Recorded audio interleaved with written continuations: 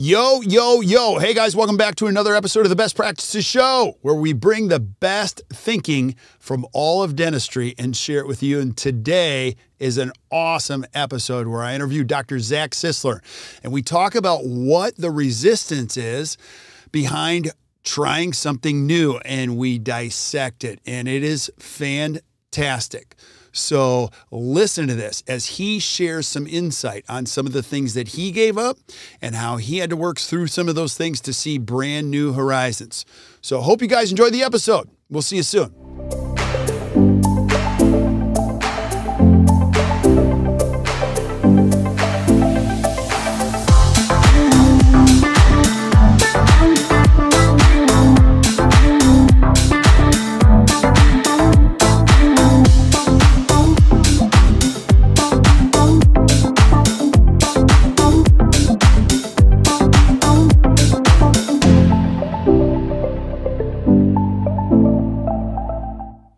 Hey guys, welcome back to the Best Practices Show, where we're always looking to see how we can bring you some value and make you better. That's what this podcast is all about. My job is to bring you the best minds in dentistry and hopefully give you some insight and some help, and it makes you better and ultimately makes your practice better. And today is no exception. I got a good friend of mine, Dr. Zach Sisler, who's genius on a lot of things. And today we're going to be talking about the whole idea of trying something new and why you don't and how you might want to work through that, because the more you try, you're going to find it works and it makes your life better and all of those things. So Zach, how you doing, brother? It's good to see you. I'm good, Kirk. Thanks for having me. Oh man, I'm so pumped. Now, if you guys have been listening, if you're a new dental student listening, you know how this works. I always want to welcome you to a very inviting community. I also want you to know who you're listening to. I'm not that important, but I want, Zach, tell us your story. Tell the listeners a little bit about who you are and where you practice. All right, my name is Zach Sisler. I practice in a little town of Shippensburg, Pennsylvania, which is kind of out in the middle of farm country in central PA. I have a cosmetic, restorative implant-driven practice in this tiny little town, but that's just one side of the equation. The other side is I'm a dad who has 4 kids. Ages are 8, 6, 4, and 2. So needless to say, when I do leave the office, I am basically turning into an Uber driver and taking into all sorts of extracurriculars. So it's a busy time in the practice, but it's also a very busy time once I leave the practice. So rest is very little in our house, but we're keeping our heads above water. So that's kind of us in a nutshell here lately. Yeah. Now, can I just ask you about that? Because you didn't know I was going to ask you. You know, you and I both have 4 kids. Your kids are early in the journey, mine are a little bit late. But let's talk about the reality. That's one of the things I really like about you. You're very real. And building a great dental practice and building a great family, they compete. They compete for resources and energy, and it's very real. Like, can you just give us some insight? If I'm a young dentist listening and I'm just having a few babies, like, Zach, help me out. What are you doing right now that's working or not working? Give us some insight. So the one thing I would say when it comes to practicing kids is there's never a perfect time for either one. Because when my wife and I were getting ready to have our first child, I had just taken over a practice 6 months prior to it, and I was driving an hour each way to work. Now, don't get me wrong, we were striving to get more in balance than that, but we just realized if we kept waiting and waiting to have a child, or we kept waiting to buy a practice, or if you kept waiting, you're just waiting for things to pass you by. So for us, we were like, all right, this is just going to be life, and this is just going to be how we roll. So we had my son that first year of practice. We slowly got moved down closer to where I practice now. So my drive's only 20 minutes, but that didn't necessarily slow the pace down of things, because obviously we kept having kids. And I would encourage anybody just to look. We had somebody tell us one time, you're always at your max. So when I was with one kid and I was driving an hour one way, I was at my max. I didn't know how we would do it with another one. And then we had 3 more, and here we are. And so now it's a new max. We learn to adapt. We learn to kind of figure out new routines. But for us, one thing and I've been doing a lot more of here lately is being much more diligent with my time, finding what I need to do to keep us successful at the practice, but also at home. Yeah. And it can be little things like I know you're reading Atomic Habits right now too. So one little thing I realized that in the grand scheme of my day, there's really only one good time for me to work out, and that's before I go to work. Okay. And I don't enjoy working out, and I don't enjoy working out extra early in the morning, but I do realize that once I come home, and again, I turn into that Uber driver and I'm running all around, there's not really a good time, but I know myself I need that for the balance. I need that for my mental health. I need that for my physical health. Little things like that, I've had to learn to adapt. And Yeah. I think if anything, teaching kids, if anything, having kids teaches you to do is you have to be able to learn to adapt to the situation. Amen, brother. Now go back to that. Give us a little insight. So, because I know a little bit about your schedule, working out in the morning just isn't like a little bit in the morning. Can you give us some perspective on your dental schedule and what your workout schedule looks like? So it was probably, I was trying to think of how long ago this was. I heard this awesome practice management guy talk at my local dental society, and my whole team was there. And he said that there's nothing good that happens in a dental office after 3 o'clock. And so my team looked at me, we made the shift, and we've never looked back. So we work 7 to 3 straight through each day with no lunch. And so that means working out to me is at 5 a.m., which I do not enjoy, but it is what it is. I get up, I work out for about 45 minutes, and then get myself ready, wipe the rest of the sleep out of my eyes, and get to the office in time to see patients by 7. So we have a little morning huddle before, so I have to be there, 10, 15 minutes early. But okay. And just to clarify, you're working Monday. You're working 4 days a week, right? 4 days, Monday to Thursday, 7 to 3. Okay, 7 to 3. Okay, cool. That's really good insight. Because a lot of times people talk about this, but like I actually want to know, it's one of my favorite things, and we should probably do a whole series on this. Like, take me inside a whole day of your life. Like, what does it look like? What do you eat? And I was just talking to Kevin Groth beforehand, and he's like, man, we're all trying to think about how we eat healthier. And I'm like, keep a ton of almonds at the office. Like, I'm doing the whole fasting. Uchi has me doing and my wife doing the fasting thing, but like, it's crazy how almonds, and I hated them at first, but they satisfy you when you're starving, so that's for another show. But, it's really helpful to see how this all works, because for kids, I totally agree with you. One of the things I would always tell myself is surrender when I go, surrender to what's going on. Like, just get involved. And I like being the boss at work, but my wife is very much the boss at home. And so she's usually got a sheet of paper and saying, okay, you're going to go here, go there, and just talking to the kids in the car. And you can't do that if you don't get a lot done during the course of the day. And so I love what you're talking about. And, before we hit the go button, you brought up a great topic to talk about, and it's the whole idea of why people are so scared to try something new. Now, I could sit here and go, oh yeah, it's so easy, but the truth of it is, I'm 51. I've been doing this for 25 years.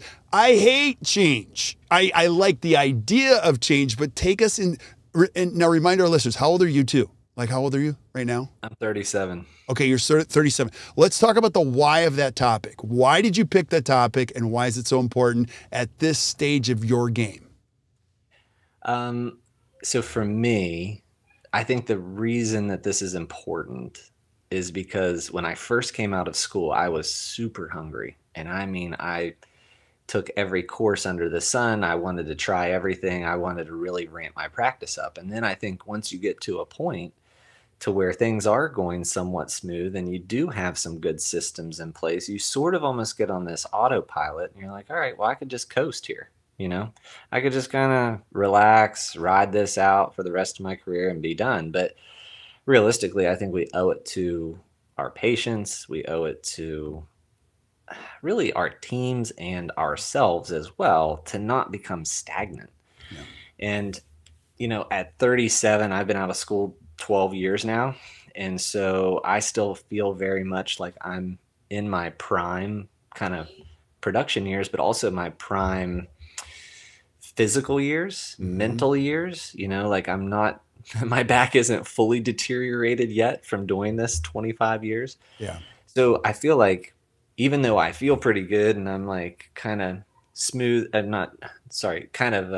things are going along pretty smooth, I still feel like if I'm not constantly pushing myself or being like a continuous learner to try something new, then I just slowly dwindle away, or I become not as relevant, or I become almost more of a fixed mindset rather Yeah. than a growth mindset. And Love it. that's a little scary to me.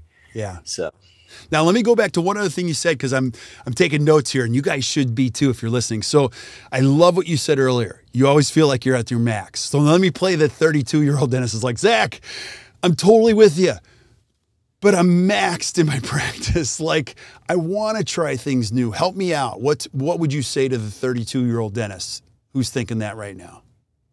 So my thing I would be saying is, what are you doing that you don't need to be doing that's causing you to feel this maxing? Love it. Because to me, when I was 32 and I was still trying to hold I feel like I was trying to hold the whole practice together, with a piece of dental floss almost. And to a degree, there was a lot of things that I had to let go. And I probably should have let them go a lot earlier, maybe certain things I did in the office procedure wise, or maybe there were certain admin things that I just still had my grips on. Now go back to that. Anything in mind? Like, is there one thing that you gave up that you're like, oh, I'm so glad. I'll volunteer first. I would spend hours on QuickBooks, like trying to get it all right. But it was 3 hours after the kids went to bed, and I was set on getting and then I gave it to a woman named Barb, and she could do it faster. And I was like, oh my gosh, I can sleep now. Is there anything comes to your mind when it comes to getting rid of? Was there a pivotal thing that you gave away? So there was a couple of things that I consider pivotal for me that I didn't realize how much it was creating, how much of a time suck it was. Okay. One, I took the office email off of my computer and all personal devices. So if you want to get in touch with me, you can only get in touch with me through a personal email. Because what I would do is an email would come through, and I would start to answer it, and I would start to be thinking about that for the next day, and I couldn't let it go, and then I would be starting to troubleshoot it before I ever walked in. And I just realized that I have a really good team at the front desk who handles that, and I don't really need to micromanage all of these little emails that come into the office. And then I didn't have to think about it. I was able to kind of like do how you did. I was able to surrender when I walked out of the office, because I really wasn't going to be contacted unless there was an emergency. Love that. The second thing I did was I started incorporating my assistants into more of the procedure. I was very much under the inkling, nobody can make a temporary crown better than me, so I'm going to make all my own temporary crowns.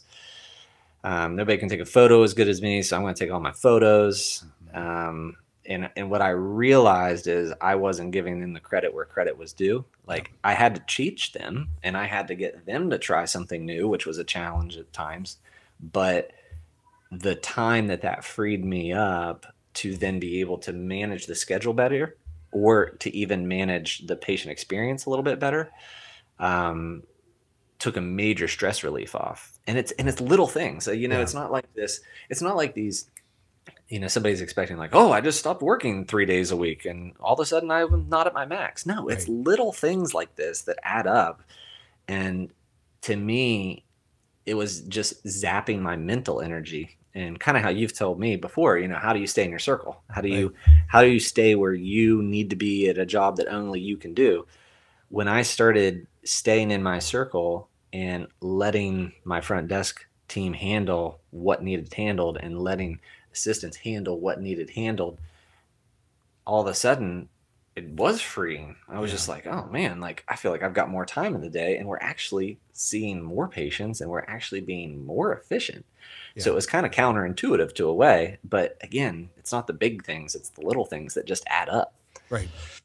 Yeah. Can I go back to the photography thing? So you teach a lot of excellent photography. So percentage wise, how much photography do your assistants do versus what you do realistically for you? Okay. What would you say? So let me give a little history on this too, because I would say pre-pandemic, I took 99% of my photos. What? Okay. Yeah. Wow. Literally all of them, because I felt like I needed to be there to talk to the patient and to like start explaining things, and I was kind of diagnosing through the lens as I was taking the photos, and I would do it at every new patient, every consult, every records appointment, every before and after, because I thought that's what the patient really, really wanted. Right. And I finally had an assistant who actually kind of challenged me on it a little bit. She came from an office where they did take photos, and she said, why, you know, we're so busy, like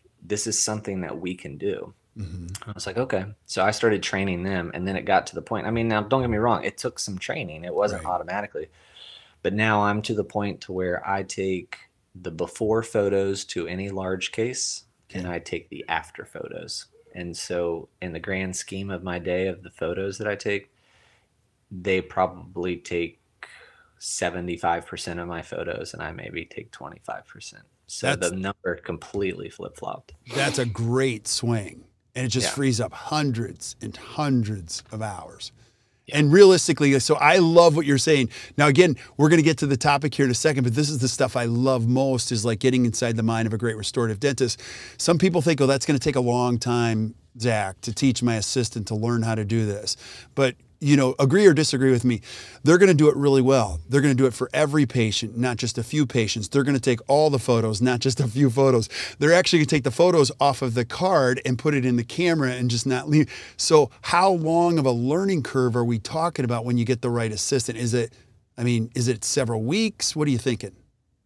I think it's a week or two of them learning the basics and how to kind of like get in position to do it properly.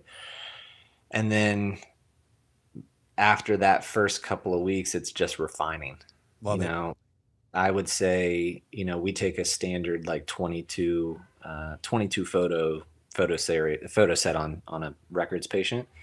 And so after the first probably 2 or 3 weeks, I'm sitting there saying, we need to retake this one and this one. And my thing was, I didn't really like, if I was going to relinquish the control, I wanted somebody to be able to step in and handle it as well. I didn't want a bunch of crappy photos. And the first time that, you know, this other assistant kind of challenged me on it, she said, I'd like to try to start taking photos. She took them, and I was like, these are not up to my standard. And I was like, so if you can come to that standard, I'm happy to let you do this. Yeah. It's like, but we have to be at a certain standard. We hold everybody around here to a certain standard, including myself. So here's the thing, like, you know, I had a mentor once tell me, once you accept a bad impression, a photo or whatever that is, you've just set the new bar. You just set the new standard. So to me, if you hit 22 photos and there's like 2 of them that just aren't quite right, take them again. Like that's the power of digital photography, is that I can delete it in a second and take a new one. I'm not waiting 48 hours for film to get turned over to find out it's bad. I'm just going to take it again. And so that was one thing where I had to stay a little bit more on top of things and just say, no, we're not letting this slide. Like, you're going to show me your best, and you're going to do the best you can given the patient.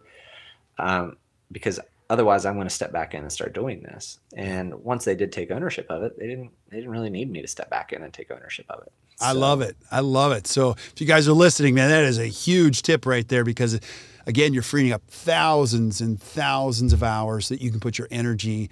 And, you know, the other thing I would say is, you know, don't ever tell yourself, like you were pointing to, don't ever tell yourself you don't have smart people around you. You do.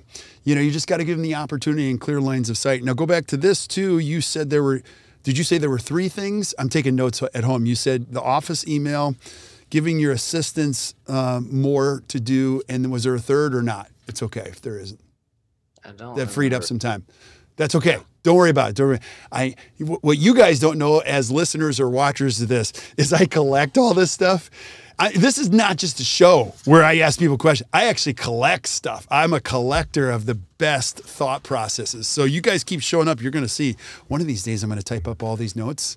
Actually, we do. They're called show notes. And you can actually cut and paste them yourself right into your own documents. Now let's go back to You're going to sell a book. I'm going to sell a book. I got everybody's secrets. They're right here. I'm just going to cut it. And I'll tell you, I'm going to sell the book. I'm going to cut and paste my own notes that are on the Act Dental website and publish the book. So you can probably do it faster than from me if you wanted to.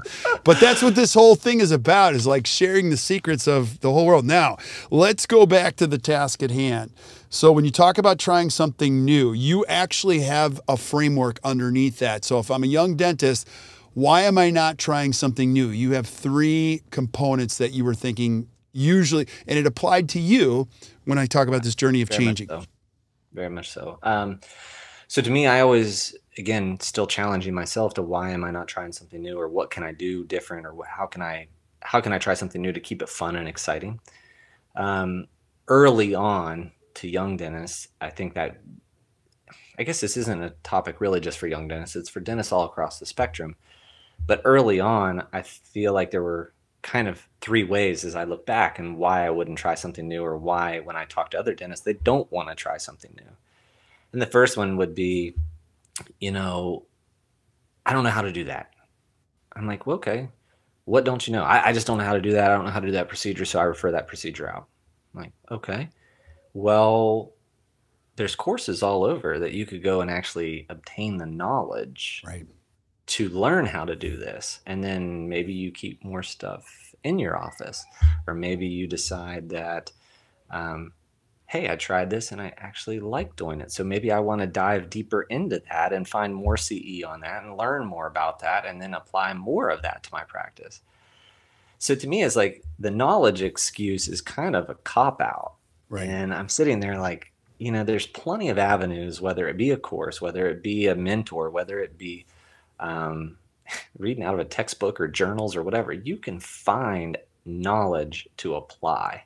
So that's kind of on you if you're not willing to at least seek out some of this knowledge to, find a way to succeed. Yeah. And then you mentioned Atomic Habits. Like, if you're a listener, like, tell me about this, Zach. Like, sometimes you don't always need to be looking for the how. Sometimes you just got to have your brain set in an automatic habit. Like, I love books.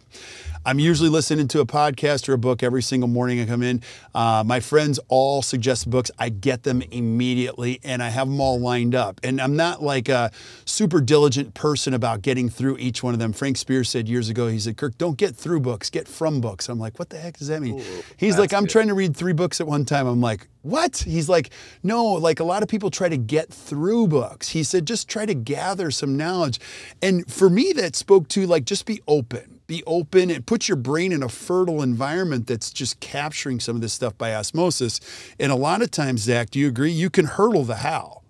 Like you start to see farther when the book isn't about the information. I've read Traction 20 times. The book doesn't change. My brain changes every time. You know what I mean? Like, would you agree with that? No, absolutely. And I think it kind of going back to the Atomic Habits book, and just, I'm not saying, they're saying, look, I'm not, I don't set a goal to read 12 books in a year because I just want to read 12 books. I want to be identified as a reader, So I don't attend every cosmetic dentistry CE event under the sun because I want to know all that stuff. No, I want to be identified as a cosmetic dentist because I can take what I've learned and actually apply it. Yeah. So interestingly enough, you bring up the book reference, because last year that was my goal. Is I started, reading is very much a weakness for me. I don't enjoy it. It's something that I struggle to get, quote unquote, through books. They really have to capture my attention. And so I set a goal. I was going to read 12 books last year. I was like, I'm going to read a book a month, and that's a lot for me. But as I started reading, I found what I liked and I found what I didn't like. And I found what captivated me and kept me really engaged. And I found books that like, oh man, I don't want to pick up another one like this. But had I not at least even set the goal, had I not even tried that, I wouldn't have known what I liked and what I wanted to read more of and what I wanted to kind of learn more about. Because to me, as I slowly, again, I didn't set the goal with the intention of being a reader. I set it as, oh, this is a weakness of mine. I need to strengthen it. But as I got through it and I was getting more from these books, I was able to say, okay, I'm a reader. Like I know how to do this now. Like this is a part of my life. And I basically cut out pretty much all TV. We watch very, very little TV other than like Encanto or Yeah. Cars on Disney. Yeah. Um, but to me, that was starting something new and realizing like really how to dive into it and really what I liked from it.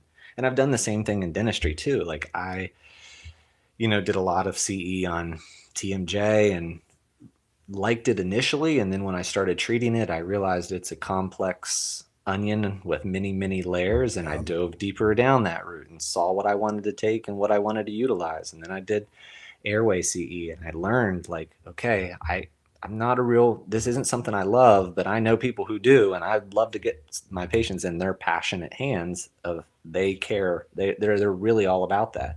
Yeah. And then I found the more as I started going down other avenues that I really love aesthetics. I really like implants. I really like those sorts of things. So it just helped me evolve as I was kind of going along. And now I'm like, okay, I'm becoming a more well-rounded dentist in that sense because I went down some of these pathways to figure out what worked and what didn't. Yeah, I love that. I love that. So, and this show is all about helping. So, like, I interviewed somebody, this is years ago, and this is so great. So, Zach, I bet you if we had a competition to finish 12 books in a year, you would beat me by a long shot. Now, I try something new, which helps. And it's this, is that so I just had somebody recommend a book to me, and here's my system, and I'm sharing it with you and everybody that's listening. So whenever I get a book, it comes from, like, you got to read this. I do two things. I buy the book immediately and I download it on Audible. Now, I'll cheat. Here's what I mean by cheat. I listen to the first 2 chapters in Audible. And if it's garbage, because I've read a lot of books, I'm like, make your point. You're talking about this elephant in the woods and it goes up the hill. And it's 7 pages of the elephant in the woods that goes up to say one sentence at the end. It's got to capture me in the 2 first chapters or I just put the book aside. Now, the other thing you got to tell yourself is never begrudge the money you spend on education. To spend $12 on a book that's in audio and paper, don't tell yourself 24 bucks. No, you're going to get way more than 24 bucks just sticking to the system. So I actually we mentioned this book last time, Die with Zero. So like I have the book. I've already started it on Audible and I like it. So now I've got the actual written copy of what I'm listening to, and then I go back and so I don't really read the book through and through. So I don't know if this helps anybody, but like I'm on the go, like you, I'm on the move. And there are times where I'm sitting outside of a gym, and I was doing it last night, my son outside practice. And I'm just like, okay, I'm 10 minutes early. You know what I mean? So I'll just turn on the book and keep going with that. So we're all about helping here. Now, Zach, going to number 2, when you say, so number 1 is they don't know how. So that kind of stops people from doing something new. What's number 2? I think a lot of times when I've talked to other dentists, they'll say, look, I'm just kind of scared to do that. Like I'm scared I'll mess up, or I'm scared like I'll fail at doing it. And my response is always kind of like, well, yeah, but what if it goes right? Mm-hmm. What if it works? Like then it could be awesome. And they're like, yeah, but what if it doesn't? I'm like, yeah. Okay, give us an example that you were like scared to try it until you did it in your practice. Like anything come to mind, like at all? Oh, yeah. The first with insurances or anything, or even raising your fees. Like you're really good about talking about fees. Were you ever terrified when you're like, I got to tell the patient what this is going to cost? Like, yeah, that was something, but I think the first time I was most scared was when I sat down to do my first veneer case, because like I sat down and I had the knowledge, like I had done all the courses and I had done all that. But this was the first time that somebody was getting ready to pay a substantial fee for the work that I was doing. And I'm sitting there thinking like, oh man, I got to make this perfect. Like this has got to be, everything's got to be every I dotted, every T crossed, everything's got to be smooth. Everything's got to be polished.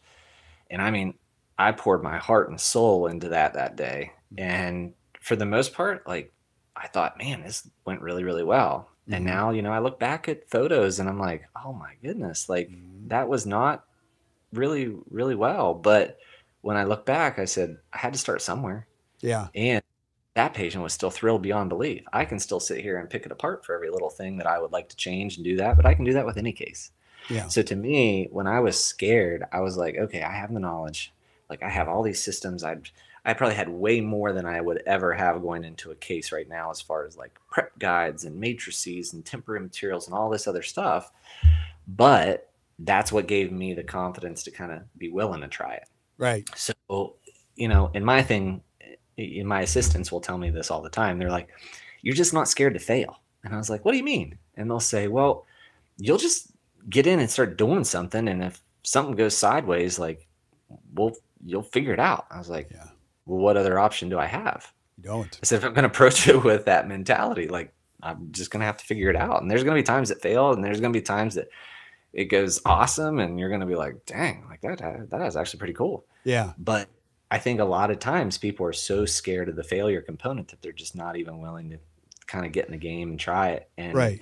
that to me, like I said this in the last podcast, is like, success can be a very, very lousy teacher when everything is good. What does that And to mean? me, Explain that. well, I mean, if everything's always going good and everything you do, everything you touch is gold and everything goes along smoothly and you always run on time and you never run into a single snag, how do you ever learn that you could be better?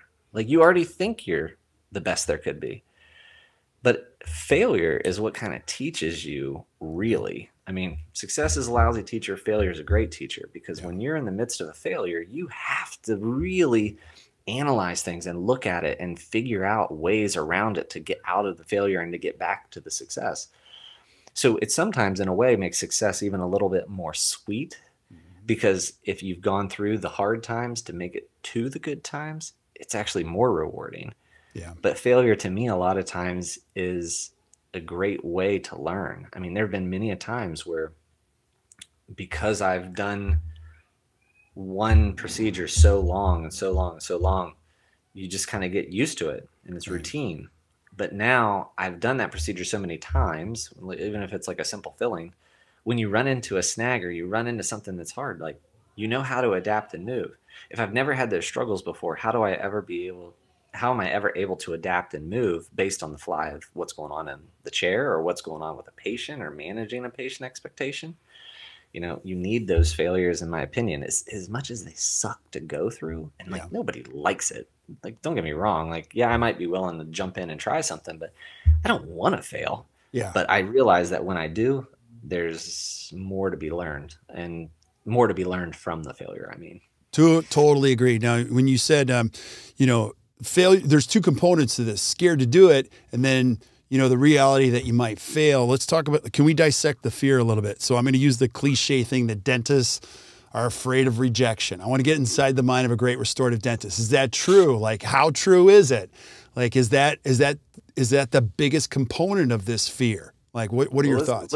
Let's say it's not even a dentist. I mean, do you like feeling rejected? I hate it. I get sweaty. Right? I'm a wuss. I want everyone to get along. I get nervous. I start to shake. No, I'm serious. Like, fear of rejection was a huge thing. I didn't want anyone to fight. I want everybody to like me. And so it caused more problems ultimately for me, because I go, no, it's not a problem. And it was a huge problem. Or no, not a big deal. And, so there's a certain point where you've got to be a little aware. So I'm not a great person to ask this question. I'm a wuss. I've been clinically diagnosed as a wuss. But from your perspective, what are your thoughts? But that's what I mean, is that makes the point, is like, nobody likes rejection. No. Like, whether you're a dentist, whether you do practice management, whether you're a server at a restaurant, whether you're an attorney, nobody likes that. Right. But there's always the element that anytime I make a decision, rejection's an option or failure's an option. So I present treatment to a patient. There's always a chance they can say no. And early on in my career, oh man, I would take that so hard. Right. It's like, they don't like me. Like, I did something wrong. It's like, no, you know what? Maybe it just doesn't fit in their life right now. Like, you got to stop taking it so personally and see it from a more objective standpoint. And for some people, it's very hard. I'm a D on the disc scale, so it's a little bit easier for me to see that. But take my wife for an example. She's an S, so she does not like that. She will not respond as easily to it. She can't brush it off as easy. Yeah. So everybody's going to accept it and kind of respond to it differently. But I guess my key with that is saying, I'm at least going to get in the game to have the option to be rejected, rather than just sit on the sidelines and never actually know if they would have said yes. Yeah. Because when it comes to treatment planning, I mean, I think that's where a lot of dentists start to hang themselves up. So they're like, oh, that patient will never say, they'll never say yes. Oh, they'll never want that. Like that's, I'm just not even going to bring it up. Yeah. I'm like, no, you're just a little scared of rejection because you don't know who wants it. Like we don't judge anybody that walks in our office, because we've had 95-year-old people come in, want their smile redone. And we're like, okay, like this is, I could have said like, oh, you're 95. Why would you want to do this? But they're the ones who want it done. So like, who is it me to judge to even say that? But again, I could have set myself up for rejection, or maybe, hey, let's look positively. I actually set myself up for success. Yeah, I love what you're saying too. And so, you know, this as a parent, like you're always using these moments. So you guys can try this. This is so cool. So we'll go into California Pizza Kitchen, which is one of our favorite places to eat. And then you'll see they've shut down that section over there. They're all cleaning up and they've got only this section going. I'll walk in and I'll say, can I have that table right over there, which is that corner? And my wife will go, why are you, oh my gosh, they have shut. And I say to the kids, I say to everybody, you never get what you don't ask for. And they're like, Dad, this is so embarrassing. And sure enough, what does the lady do? Absolutely. She walks us right over there. And I'm like, you guys, this is such a great lesson, because I used to be afraid to ask for things. Could you imagine? Like when I always tell the kids this, your mom was so hot, when she was so beautiful when I saw her, I was like, there's no way she's even going to talk to me. Could you imagine if I would ever said, hi, you know, I can't remember what I said, but it was terrible. Like everything in life, there are going to be some things that people say no to, but like try with little things, whether it be asking for a table, like even when it comes to going to a game or anything, like like a Bucks game, I'll go, we're going to sit right there. There's nobody. Can we sit here? And people go, yeah. I'm like, my kids are like, what are we doing? You know, you never get what you don't ask for. And it happens in dentistry too. Your first veneer case, you probably said, well, here's the fee. And they go, okay. And you went, what'd you say? Yeah, exactly. I can't even believe you just said yes. Now I got to do the dentistry. And that keeps happening over and over again. So you got to feel the fear and do it anyway, right? We have a similar saying with our kids, like you do with yours. And we say, the worst I can say is no. Absolutely. I mean, you can ask for anything. The worst I can say is no. I mean, so of course they ask every single night for a snack. Yeah. And you know, some days maybe I'm feeling pretty good, and hey, yeah, let's have a snack. But most of the time it's no. But you know what? If they didn't ask, they might have not have got the Hershey bar that they wanted before bed. Yeah. You know? That's how it works. I love it. I love it. What's the third thing you think presents itself that dentists don't try something new? The third thing, I wrestled with this myself, and even wrestled with it even more recently. But the third thing I think is that it's beat into our brains as dentists that whatever we do will never be good enough. So they're like, what's the point in trying? Like, it's never going to be good enough. Okay, where does that come from though? Like, give me the root of that. You know, is it the psychology of dental school, or what is it? I think the root of it goes deeper than dental school, but it's very prevalent in dental school. So to me, us as a society, if I have a 100-question exam and I make a 99 on it, what do most people say? Why didn't you get 100? Missed that one, didn't you? Mm-hmm. Like, yeah, I missed one, but I made 99 of them right. Mm-hmm. So like, why is it that we always have to focus on the one little negative? Like, we did 99% of this job really, really well. We got 99% right. But our default, almost as a society, or maybe it's just where I live, it might not be where any of you all live, but we're always quick to say, but what about that? Mm-hmm. Oh, but what about that one? What about this point? So when you get to dental school, you know, a lot of times you're working on fake teeth, and, you know, you're getting graded on that. And so, of course, the professor can literally take the tooth out of the dentiform and hold it in every which angle and say, well, you see this one little corner here? Mm-hmm. Yeah, that's not quite smooth enough. We need to round that a little bit more. I'm like, if this was in the mouth, there was no way you would even be able to see that angle, but you're pulling it out of a dentiform and spinning it. Like trying to keep it in the context of the situation. Right. So when I look at that, I'm like, okay, everything we did in dental school, you got graded on. So it was always, you know, A, B, C, whatever. In clinic, everything you did was graded on. And they were always trying to tell you how to make it better, how to make it better, how to make it better. And I think in their attempts to make it seem like, no, I'm trying to help you, I'm trying to coach you along to make you better, I think it comes across a lot of times as it's never good enough. Like you're not going to be able to actually make this perfect. You can strive for it all you want, but you're not going to be good enough. And so I think a lot of times dentists take it very, very hard on themselves when that kind of happens. You know, if there's a failure, oh, it's my fault. It's all my fault. Yeah. Well, no, not necessarily. You know, like the patient maybe didn't brush their tooth, or maybe they bit down on something the wrong way and broke it. Like it is their tooth. I'm just here to help them with that. Right. But then the other aspect here, even later in my career, so I just went through the accreditation process with the AACD, and everything's graded again. And you know, it's dental school times 1,000, let's say, and you sit there and you put up your work that you have poured your heart and soul into, that a patient maybe is thrilled by, and you can sit there and let them just shred it apart. Right. Now, I do fully and wholeheartedly believe that the people who are trying to mentor people along, like myself, going through the process, are trying to help you get better. I do not think they do it in a malicious way, or at least none of my mentors did that to me. Right.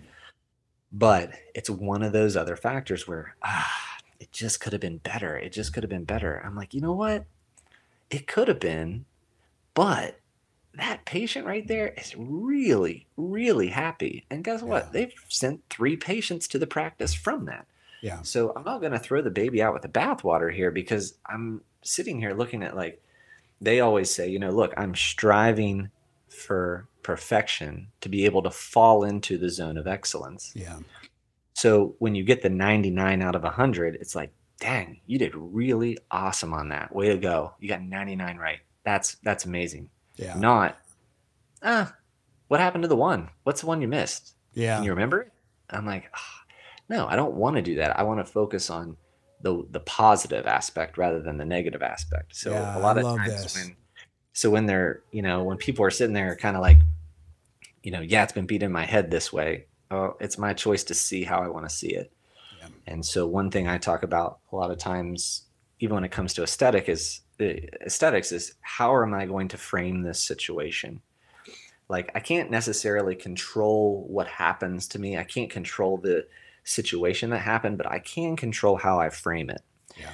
And I can either frame it in a really negative light and beat myself down and tear myself apart and say how I could have done better, or I can shift the frame and say, hey, look, we did an awesome job here.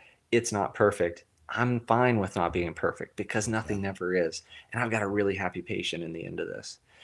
So when I'm hard on myself about this as well. Like, I sometimes want to let that frame slide over to the negative side. I'm like, nope, don't do it. Right. Don't even go there. Like, just slide it over to the positive and try to stay positive when you're going through some of this. Because you can always, I mean, if you're negative enough, you can always talk yourself out of trying anything. Yeah, absolutely. I love what you're saying. And I heard somebody say this not too long ago. You got to be careful with self-talk. Self-talk is 80% negative. So you don't want to be talking to yourself a lot. And then the great Bill Lockhart, I met him in his 60s when he had just retired. And he said, Kirk, I want you to hear something. You know, perfection is actually very deadly. It's dangerous in dentistry. He said, the way I looked at it in my career is excellence was my job. Perfection was God's job. There were days where it was perfect, but it wasn't my doing. I just gave everything I had to it. And it ended up being perfect, but it wasn't my doing. Now, help me reconcile this, because I've talked to many great restorative dentists about this concept. Sometimes done is better than perfect or ideal. Help me reconcile the two, because you don't want to be too far on the I'm just getting it done. You know, where do I find myself in that spectrum? How do you find yourself in that spectrum of done and ideal? I guess I heard, I can't remember what this was called. I mean, it was something odd, like the Shamgar Code or something like that. Okay. Somebody told me about this, and he said, I did the best I could with the situation at hand and in the environment I had. Mm-hmm. So I'm saying, you know, like if I'm working on a kid and I'm trying to just get the filling in place and get the cavity out of there, or get the pulpotomy done and get them feeling better, like done is better than perfection in that standpoint. We saved this kid's tooth. We were able to kind of keep it there for the long term and until it exfoliates naturally. Yeah. But The other side of it is the veneer case, because a lot of my patients are more of an older clientele where we're doing a lot of functional rehab kind of stuff, where done versus perfect is I was able to save this person's teeth with maybe some composite and some few crowns versus, hey, you know what? It's not Hollywood movie star white, and I didn't get to do every single tooth. Right. But you know what I did do? I kept their teeth around so that if someday they need to go into an assisted living community, they can still chew their food and it's not getting put up in a blender for them. Yeah. Or they didn't lose their dentures because we let things just go by the wayside. So to me, that's where the done versus the perfect kind of comes into play.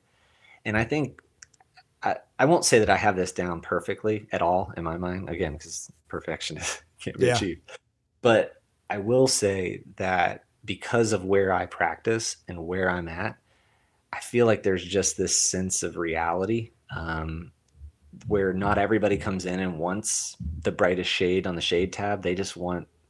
I did a rehab last month where the guy says, "Hey, look, I want steak over shade." He said, "I don't care what color they are, but I want to be able to choose steak with them." And I was love like, it. Yeah. And I'm like, so I think there's a sense of realism there to where people are like, look, I'm not looking for perfection. Yeah. I'm looking for a really good job. I don't want like sloppy work or anything being done, but I realize that you're not perfect and neither am I. So I guess I have some patients, or my patient population tends to provide me with some grace. So when I'm given grace, I hope that I can also give it to somebody else when something doesn't go perfectly in my life outside of the office. So yeah. Yeah, I love it. Maybe long-winded way of saying it, but I love it. And you and I are going to cover a lot of topics on different things, and this is a huge one, a very important one. Any last thoughts, if I'm a young dentist listening, on why I should keep trying something new? And I'll introduce this thought. If you're trying something new and you're hearing the 7 most expensive words in business consistently, use that as a cue. When people are using the 7 most expensive words, which are, that's the way we've always done it, that should trigger something for you to go, okay, that's not a good reason to do anything. Well, what are your thoughts? Any last words of wisdom on trying things that are new? I think if you're going to try something new, again, I would just say shoot your shot and don't be afraid to try. Mm-hmm. Because, yeah, there's a chance you're going to miss. But, hey, there's also a chance you're going to make it. And, you know, what's the old John Wooden quote? Like, you miss 100% of the shots you never take. Yeah. So I'm at least going to throw the ball up in the air and see if I can make the shot rather than just never try.